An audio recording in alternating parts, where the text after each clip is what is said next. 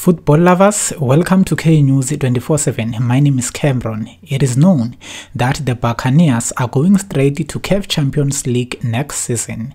So definitely, they have to boost their squad. They need quality players, also with quantity.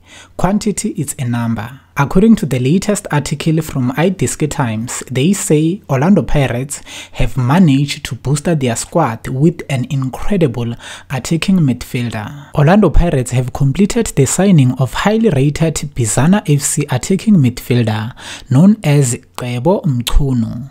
DStv Time can confirm. The 21-year-old player was on the books of Bizana FC, who are campaigning in the Eastern Cape ABC Municipal League.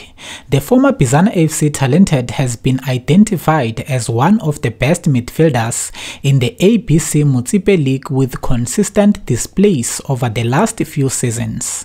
It has reached DStv Times that Mchunu signed with the Buccaneers and is expected to the team up with the squad for pre-season.